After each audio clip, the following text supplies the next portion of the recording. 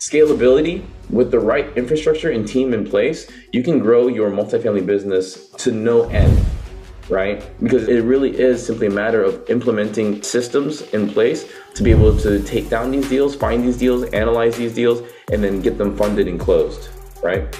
And then you also have a lot of security.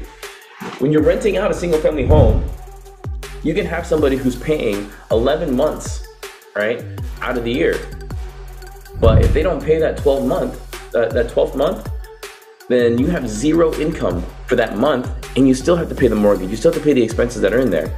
And on the residential side, net after expenses, when you're buying a property as an investment property on the single family side, and anybody who's ever owned any single family property can attest to this, you're only cash flowing like maybe $300 or $400 a month, net after expenses and your reserves and everything like that. And so if you're charging, $2,000 a month in rent and they don't pay that 1 month, you lose $2,000. That's like 3 or 4 months of your net income on the residential side.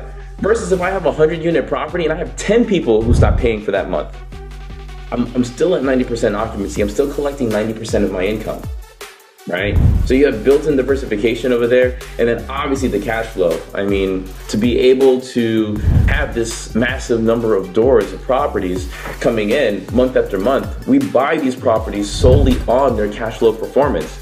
As big as you go, right? Sure, you have to give a portion to your investors, but the other 30% of that, 40 or 50 sometimes percent. In one case, I actually have 60% of the deal, or the investors only have 40%. It's a really good deal.